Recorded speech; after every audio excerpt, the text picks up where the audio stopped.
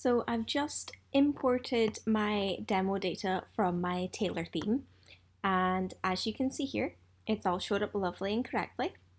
If we scroll to the bottom though, you'll notice there's a black bar that says please enter an access token on the Instagram feed plugin settings page.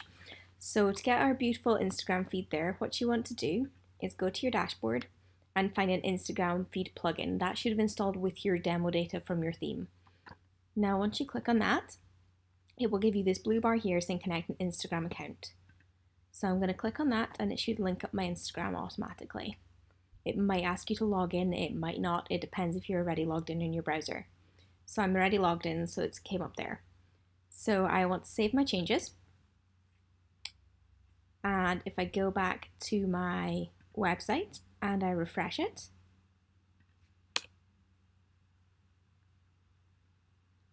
then it should pull through my feed. Yes, so it's pulling it through and it's looking a little bit weird. It's showing up loads of stuff on it and we don't want that. So what you want to do is go back here and go to customize. So here's where you set what you want to display. So the first thing I want you to do is scroll down, and most things that are ticked we want to turn off. So I don't want it to show header or bio text or a load more button or a follow button. So yes, let's do that. And I'm just going to press save changes.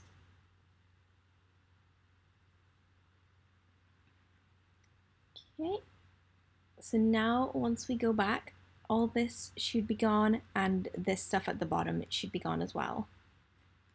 When I refresh this.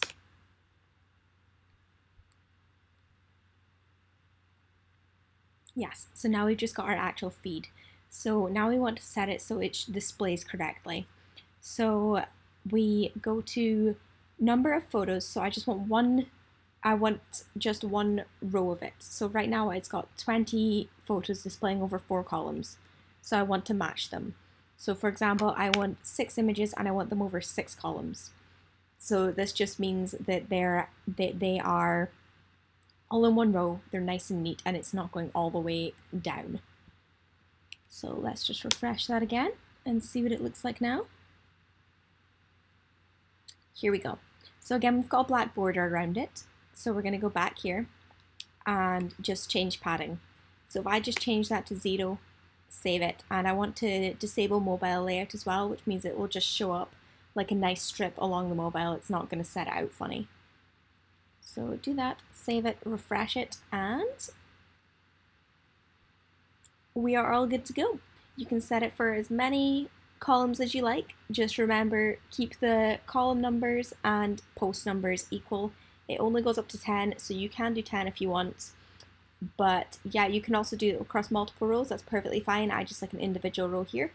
But that is how you set up your Instagram feed. So if I click on this, it should take me right to it. Here we go.